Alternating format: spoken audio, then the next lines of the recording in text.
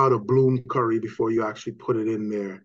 The reason why you add water, it protects the curry. Curry's already dry. You don't want it to burn.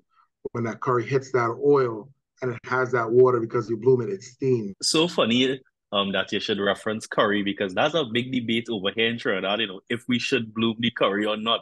So like the other day, I was actually talking to my dad about it, and he told me, he was like, well, Sean, years ago, the type of curry we used to get, you needed to infuse it into the oil. But when we were infusing it, we were infusing it at a very low heat.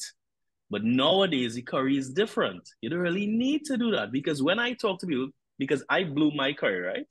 But when I talk to people who do not do that, the first thing I do is I give them the opportunity to explain themselves. And and Mhm. and the answer is always the same, Reuel. That's how my mother used to do it. That's how my grandmother used to do it. And that's it.